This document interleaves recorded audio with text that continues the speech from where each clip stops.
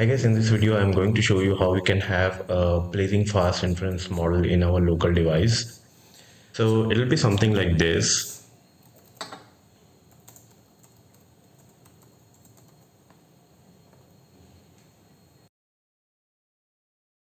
Let's have one more example where we are going to have a summarization of a text.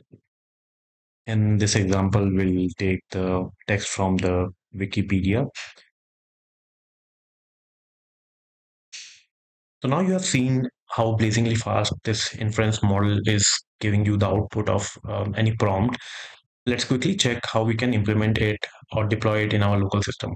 So if we come to github.com Google samples, we can see there are multiple repos which has been created by the developer team of Google, and we will be interested to click on Mediapipe. We go to Mediapipe and then we can click on the examples, and you can see a lot of examples here: audio classifier, customization, face detector, but we are interested in LLM inference. So we can see there are 4 folders, but right now we can go to the JavaScript and we can see there is these 3 files for the timing. So one is the index.html, the other one is the index.js and readme file.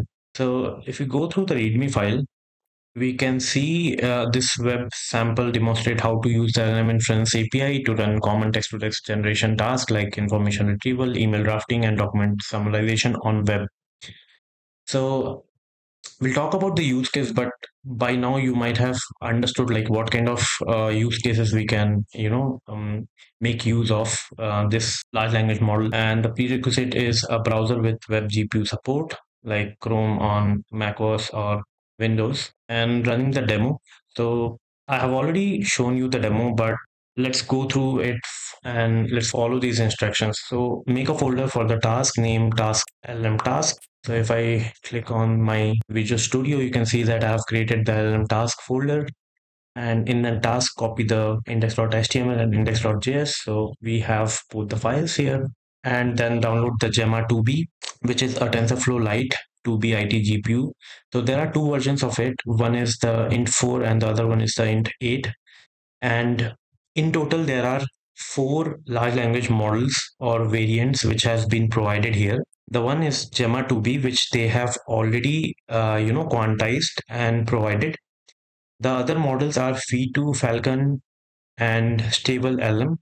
So these guys, they have provided this, and they have also given us. So if we come here, you can see there is this conversion folder is there, and it has LM conversion notebook. So this is a notebook where they have provided the code, the model, and select the backend, whether it is CPU or GPU, and then basically you can download and convert the model, right? And in your index.js file, update the media file name with your model file's name. So if we go here, we can see index.js, and there's this model file name where we have provided the Gemma 2B IT GPU int 4. So right now we are using int 4 Gemma 2B. So if you click on Gemma 2B, you will land up in Kaggle, and in the TensorFlow Lite section, you can see there is this variation. There are these variations, but for the time being, you can only use GPU, either int 4 or int 8.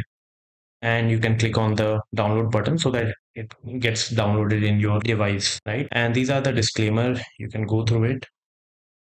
And then this is the example use. You can implement this experiment TensorFlow Lite model completely on device with the Mediapipe LLM Inference API. The Inference API acts as a wrapper for Gemma, enabling you to store and run the LLM on device for text-to-text generation task.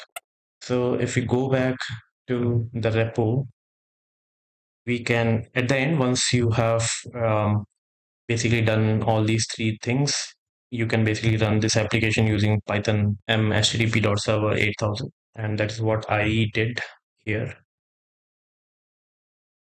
So you can see here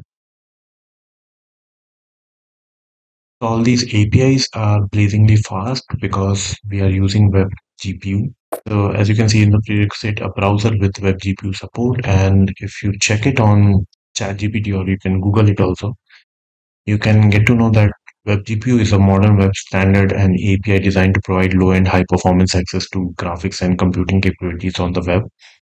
So it's a successor of WebGL. So this shows that why Mediapipe package has used WebGPU so that they can, increase the computing capabilities of these large language models and bring blazingly fast inference from the large language. So let's quickly go through the code. So in the repo, if you check the index.html, you will find that there's not much. We are only having this much code. What I did is basically I have beautified this whole UI. You can see this is the UI. What I did is, as always, I copy pasted the code from here, pasted it in ChatGPT, and I have just asked it like improve the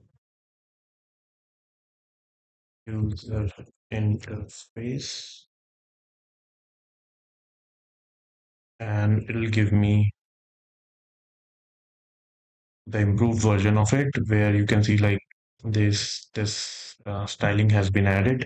So you can basically experiment with the UI part. I'm not going to get into the detailing of it, but the intention of showing it to you guys so that you guys can come up with a better UI apart from, instead of basically using this UI which has been mentioned in the code because it is very basic. So apart from the styling element, right, we have some of the elements in the HTML. So we'll see that one by one. So we have this input inside the body.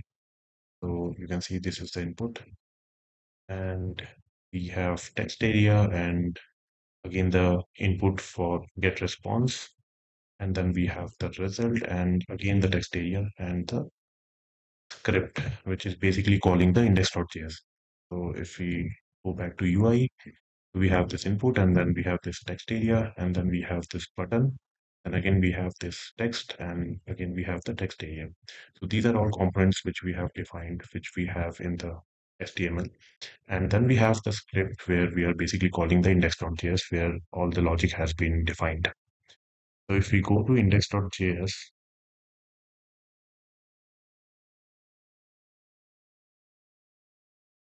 so here we have file set resolver and LLM inference, and we are getting it from the CDN from the Mediapipe task GenAI.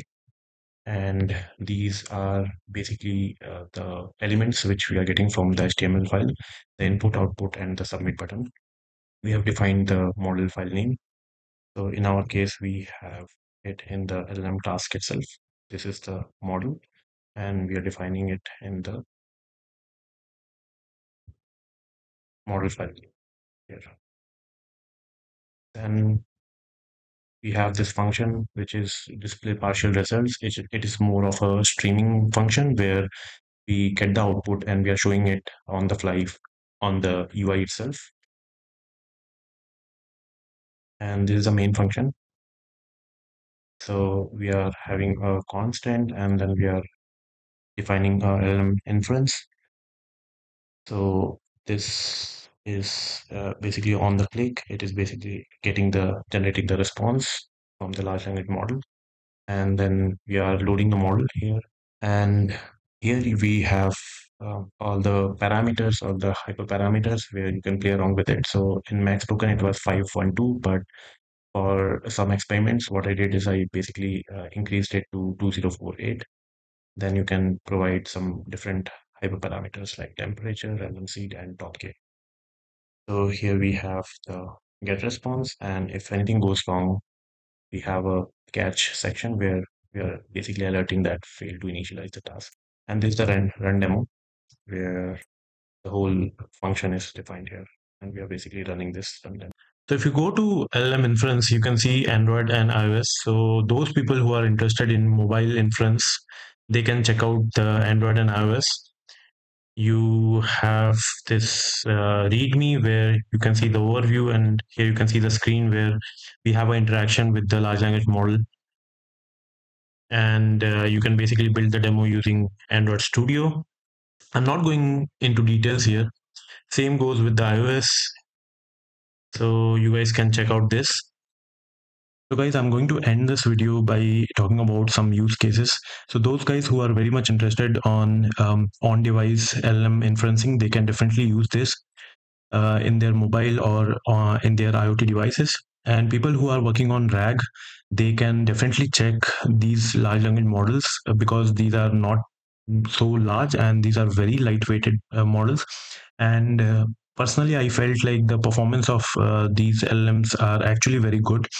It also depends on your use case. If the domain on which your RAG is working is very much specific to a particular domain, then definitely you guys have to check it. But on a generic level, I would say you can definitely go for it and check the performance of it, how it is working on.